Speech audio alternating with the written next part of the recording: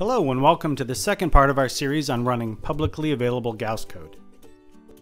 Last time we showed how to set up a project folder, run a program, and resolve the library not found and file not found errors.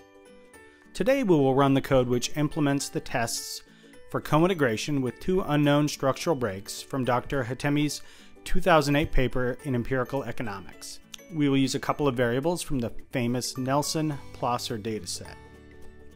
We have saved the program and data in a folder named Hatemi under the GAUSS projects folder, which we created in the first video in this series. If you're not sure how to do that, go back and take a look at the first video. Let's start by looking at how this file is laid out. It's split into two main sections. The first part of the file, up to line 22, is responsible for loading data and calling the main procedure, which in this case is literally called main. This is the section we will need to modify.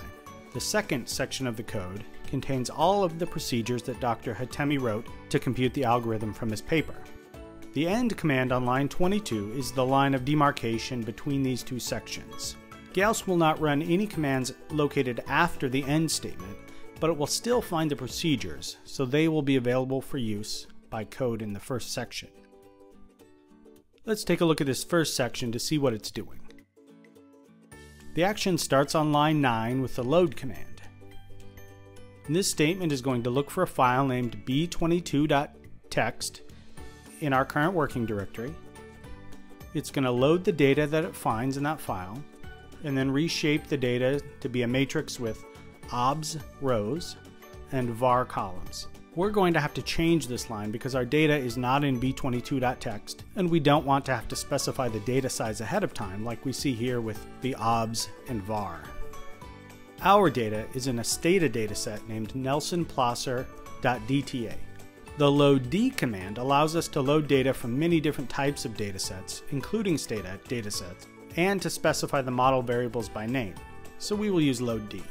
But before we load our data, let's get a preview of our dataset by double-clicking it in the Project Folders window.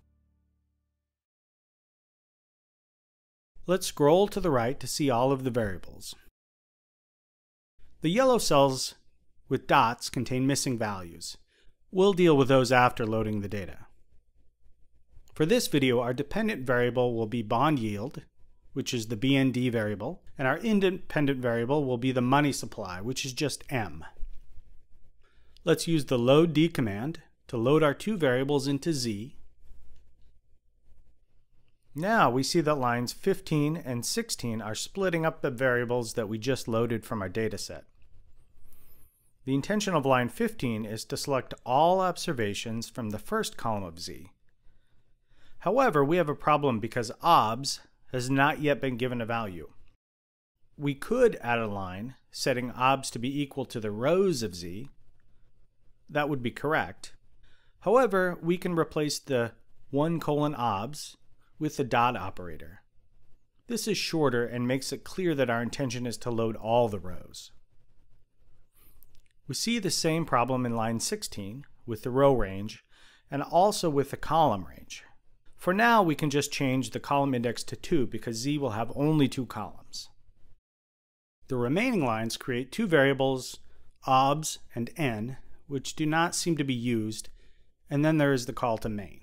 We see that the only variables passed into main are y and x, which we've already created. So it looks like we are ready to run our code.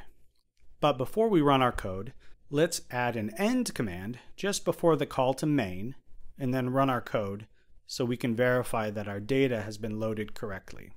We'll open Z, Y, and X in floating symbol editors by clicking on them and using the Ctrl-E hotkey. As we mentioned earlier, the dots represent missing values. This code won't work if the data contains missing values, so we will have to remove them. The packr command removes all rows in which any element contains a missing value. If we add packr right after we load the data, the first 40 rows should be trimmed off, leaving us with a Z matrix that is 71 by 2. Now that we have confirmed that our data is correct, let's remove the end command that we added and run the full code. It looks like our code ran successfully, and here's our output. Thanks for watching. I hope this has helped you to become more familiar with GAUSS. Let us know what content you'd like to see. Post your comments and questions below.